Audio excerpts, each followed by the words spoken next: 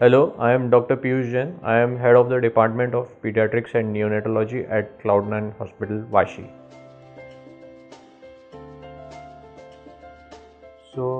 The best nutrition to a premature baby is always mother's milk.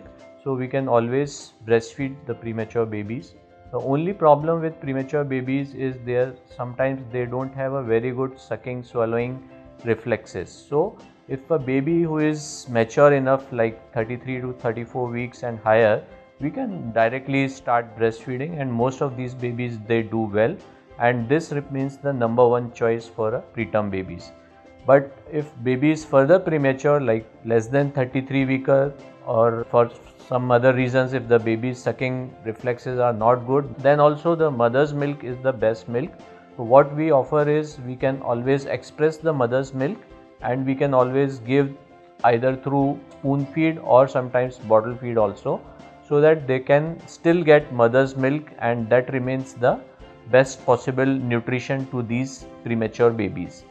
Some of these premature babies, their requirement for protein and some other nutritions are slightly higher.